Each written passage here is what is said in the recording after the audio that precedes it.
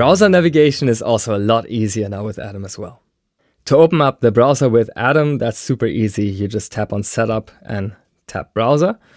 But now if you stay in this song setup mode, this is new with version 5.1, you can use the left-right navigation buttons to jump in and out of folders. And then together with up-down navigation, that's just a super quick way to load any kind of preset. So right now I'm in the Dimensional Leads folder from D-Flight 1, our latest synthesizer that's also free for PreSonus Sphere members, just like everything that we keep adding from PreSonus software.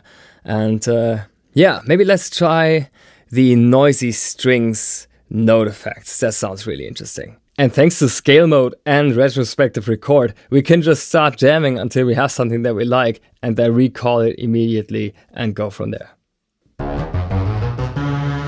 That's boring. Let's try this one. Oh, cool.